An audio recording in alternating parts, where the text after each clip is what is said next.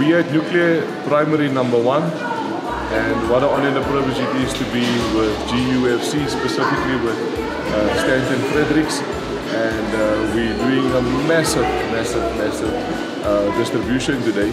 A couple of hundred kids are receiving stationery, and it's been challenging with the side effects of the pandemic. These kids only started to go back to school every day from last week. We've been going every alternate days.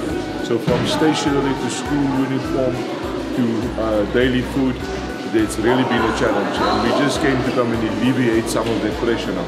We want to just say thank you to Stanton for joining us. Thank you, Tito.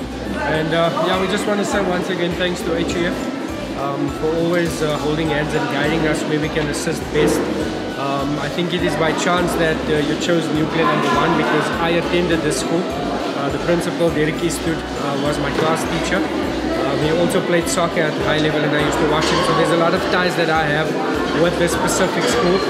So once again we want to say thank you to GUFC Africa for the funding and the support and the thought behind everything else.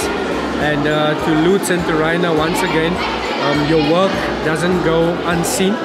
We're very thankful, and once again this partnership with HEF helped us identify the need, and we're certainly trying our best to make a difference.